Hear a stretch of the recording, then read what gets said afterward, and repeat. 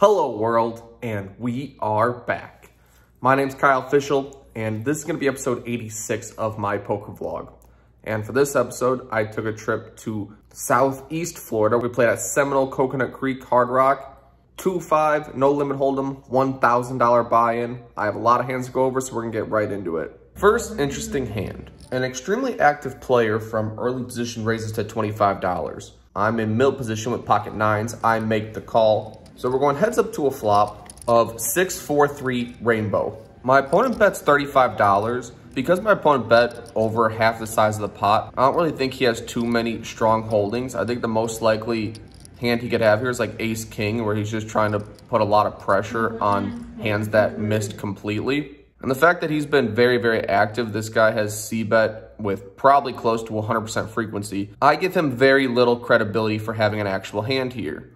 So I raise, as also I somehow have an overpair with nines. Does not happen all too often. I raise to $105. My opponent makes the call, and when the turn is the 8 of diamonds, still somehow having an overpair, I'm definitely gonna go for some value and protection. I would like to fold out any Broadway overcards, and additionally, I could still get value by hands like ace 5 and ace deuce, things like that. So I bet $210 on the turn, and the opponent calls pretty quickly. Now I actually think he has an overpair. I don't really see random 2-overs calling twice. When the river is an offsuit deuce, I mean, one of the hands I was hoping he could possibly have is ace 5, and that gets there also. It's not a great situation. When he checks to me, I definitely have the showdown value, just check it back. Like, I don't think I'm ever really getting an overpair to fold, and I don't think I'm ever getting called by worse. So I check it back, and jacks are definitely better than nines. Kind of frustrating when the most active player at the table actually has a hand, but we'll just move on. Oh, no. No. Next hand of note. I am under the gun with ace jack of spades. I raise to $25. Well, two later position players call, and then the button calls as well. So we are going 4 ways to a flop of ace 7-5 rainbow. Because it's so dry and I have an ace and a backdoor spade draw, I think this hand functions fine as both a down bet as well as a check raise. The benefits of check raising here is it actually protects your checking range. If I'm willing to check raise with top pair good kicker, then in the future it will disincentivize players to try to bluff against you when you check to them. As your checking range becomes much wider and has a lot more value in it, it's not just I check, I missed. Additionally, this specific board, there's not too much to be afraid of. The only real straights are 6-8 and 6-4, and not too many people should have called pre with that. So I check, a middle position player bets 40. There's one caller, and when it's back to me, it's definitely time to launch the trap. We wanted to get some money in now, and we want to raise big here because we're trying to get the stack to pot ratio at a level where we could easily get stacks in against any middling pocket pair that doesn't believe. Any worse ace, as I don't think it's too likely someone would just call with ace king, ace queen. A lot of 3-bets were happening at this table. So I raised to $210. The flop aggressor decides to call, leaving himself only like $200 behind. So when the other player folds, there's very few times I think we're not getting stacks in on the turn. And when the turn is the queen of spades, I will happily get stacks in with this guy. Not only because I pick up a flush draw, but it reduces the combinations of ace queen my opponent could theoretically have. So I just put them all in. He calls pretty quickly. Not really surprised about that. River's a 4. Not great because 6-8 specifically gets there. But my opponent has a flopped set of 7s. So Coconut Creek is not treating us well in the early goings of this session. We are in the hole for an entire 1K buy-in. You have no idea how not cool that shit is. But we are not going to give up. So next hand of note, and this one is a doozy. So a player who's playing out of the rack literally just decided to play his button before he's going to a different table. He bunch straddles to $10. There's one limper, and then it's on to me. I have pocket aces of the black variety. I raise to $40. I think it's a pretty standard size. Don't want to go too big as I want to keep everyone in there when I have my premiums and can play in relative position. Well, the button calls and the limper calls as well. So we're going 3 ways to a flop Not the greatest situation with aces, but the flop is queen 10 5 all clubs. It's actually a pretty good board for me. There's a lot of value to be had out there. Plenty of straight draws, plenty of one pair plus flush draws that can pay me off one or multiple bets. When it checks to me, I bet $50. I don't think I need to go too big here just yet. Nut flush blocker and a pair of aces. I feel pretty confident just going for straight value on this hand. The button calls, still playing out of the rack. Kind of interesting. When the turn is the 4 of diamonds, definitely just gonna keep going with it. Ace high flush draw, pair of aces, sounds good for $135 wager. And my opponent decides to throw his entire rack into the middle, which is an all-in. I don't know how much experience people have when people play out of the rack. From my personal experience and most of the viral clips online, let's say, the full rack shove is usually pretty weak. He says if my card comes, you fucked up. Card is coming. Let's see if the jack comes. It doesn't. Feldman fills up on the river, makes a check. Oh my gosh, and he slides it in.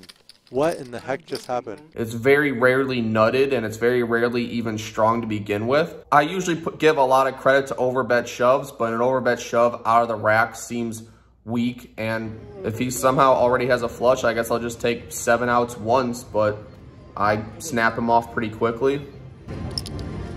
All in. Oh my God. The river's a 10, pretty bad because that is a hand that would probably play the same way and pretty happily jam with a bunch of equity against most hands. But my opponent announces that he missed. He briefly shows me king, jack, jack of clubs. We get aces, it holds, strong hand, and we are back at Coconut Creek.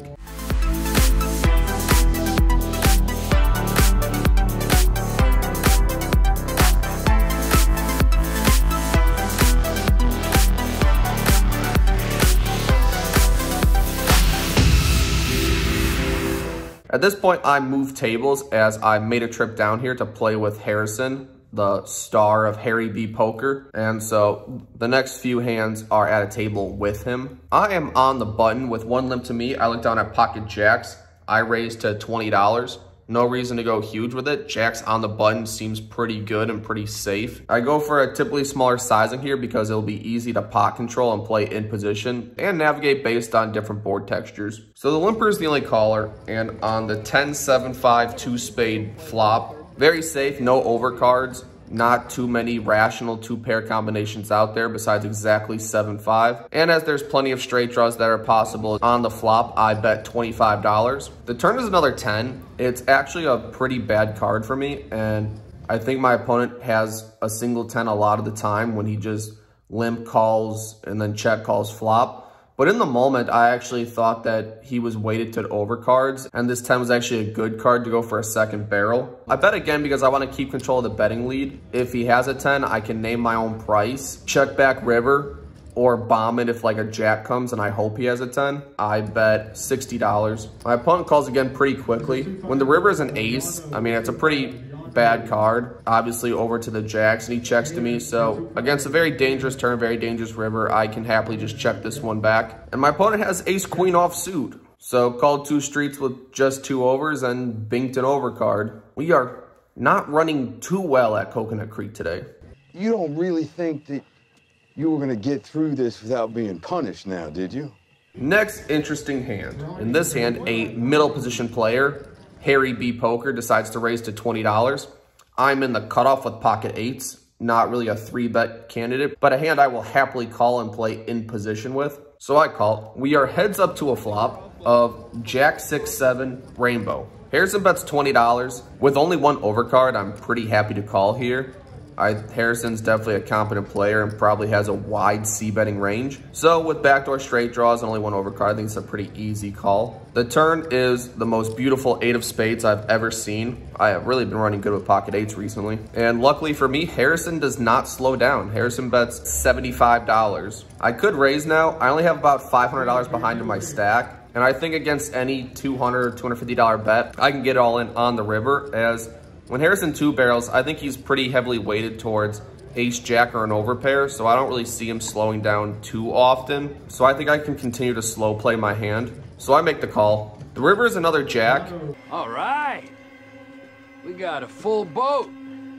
This hand run out happened the exact same way one time. I was playing a live stream, ironically. But this time when Harrison throws in the third bullet, I think it's nearly guaranteed he's got a jack or an overpair. And with only about $250 left behind, definitely gonna go all in with it. So I look the dealer in the eye and say, I am all in. For 2-5. Table 7.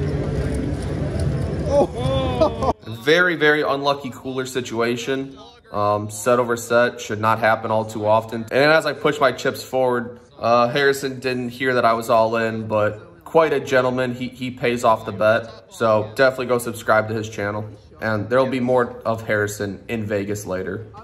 I'm gonna be fair. I got it online too. You know, those kids these days, you know, they're fucking lazy to go over there. Next hand of note. With one limp, a middle position player raises to $30. There's a late position caller before I'm in the small blind with ace king of clubs. Definitely gonna not just call this one. There's a lot of dead money out there, and I should have the best hand most of the time. So I raised to $150. Only the pre-flop aggressor calls and the limper folds. So we're going heads up to a flop of 9-6-5, 2 clubs. Very good board for me. I still have all the overpairs in my range. I happen to have a flush draw. Definitely go for the down bet, bigger 60% bet on turn. We're gonna start this with a $100 wager on the flop. My opponent calls pretty quickly, so that's fine. We're planning on putting a lot of pressure on this turn no matter what it is. When the Queen of Hearts peels off, I think that's pretty good for me for a bunch of reasons. One, if he had any kind of pocket pair, this is most likely an overcard to it. If he had like ace 9, 9, 10, he might fold to a bet here, which would be a great result. And if he had like jack 10 suited, maybe clubs specifically, this card might even get him to pay off a second barrel with a hand that's actually doing pretty bad. So I bet $325 on this turn card. When my opponent calls, I think I definitely need to improve to be able to win this hand. I don't see my opponent folding all too often when he's already invested almost $600 in this hand. When the river's the 4 of hearts, Not even close. it's a pretty disgusting blank, in my opinion. And if my opponent was gonna call twice, I'm not sure he's gonna fold this river. I have about $750 left in my stack at this point. And I think if I bet all 3 streets, it looks more like a missed flush draw because I think I would check call aces, kings, and ace queen on this specific river card. The only hand I would bet 3 streets when the run out goes this way is pocket queens. So with a pretty wide bluffing range and a pretty narrow 3 streets of value range, I think I have to check this river card. And my opponent checks it back and he has pocket jacks. I'm not running good against pocket jacks in this specific session. How do you call that turn? Next hand of note. I bunched out to $10. My opponent from the last hand raises to $40. I make the call with king queen offsuit. I think it's fine to play this from the button. And the flop is ace jack 4, 2 hearts. Flopping a gut shot. My opponent bets $40 on the flop, and this really should just be a fold. A gut shot's really not good enough to call this bet and this board, especially against an opponent who's only showed down the goods against me and other opponents. In the moment, I made a very emotional, tilty call on the flop. First one's free. It's an emotional moment. I get it. And when the turn is the queen of clubs, my opponent bets $150. In poker, bad decisions lead to more bad decisions. Now that I call with a gut shot and somehow picked up a pair, I do beat hands like king jack, and I think a king specifically would be live for me to win against some ace x hands. But either way, facing a $150 bet, this should also just be a fold. This hand should be a fold on the flop and the turn. But when my hand strength improves, I decide to make another relatively poor call. Have you ever done things that made you feel afraid of yourself afterward? The river is the deuce of spades, very brick card, and my opponent bets $230. Not even a big bet, and I think any ace X would play this way. I am beating missed heart draws, and I'm not holding any heart blockers, so that's kind of a good situation. We're not gonna compound mistakes anymore. Mistake on the flop, mistake on the turn. I think the fold on the river is the only good part of this hand at all. A final hand of note. With one limp, Harrison makes it $35. I have pocket jacks in the small blind. Not gonna 3-bet this one, as I wanna control the size of the pot a little bit, and jacks out of position is much worse than jacks in position. So I make the call. The limper calls as well, so we're going 3 ways to a flop of 10-9 deuce, rainbow. I check, decide to play and flow, and the limper decides to lead into Harrison for $40. And Harrison just calls this bet, and it's back to me. Well, having an overpair versus this kind of action, this lead I see a lot from just top pair. Things like ace 10, 10 jack, flop top pair, want to name your own price and get value for it. Harrison just calling. I don't think you can ever have better than pocket jacks when he just calls. So we think we have the best hand here all day. We're going to raise for value, hopefully to get stacks in. I only have an $800 stack at this point. I raised to $275. The flop leader is all in for less. And we just show our jacks. No reason for us to not show. We think we have the best hand. We'll just table it. Well, when the run out is a 7 of clubs and a 5 of hearts, my opponent just mucks their hand, so jacks are good. So first time at Seminole Coconut Creek in southeastern Florida. We are into the game for 2,700, out of the game for 1,405. That is a loss of $1,295 across 10 hours, equates to $129 an hour or 25 big blinds an hour in the wrong direction. If you watched all the way to this point, thank you, I appreciate it. Please consider subscribing to my channel as it helps me out a great deal. The next few episodes will encompass my recent trip to Vegas, have a Bellagio, Aria, and Golden Nugget episode that will be coming out soon, so stay tuned for that. And there'll be more to come next week.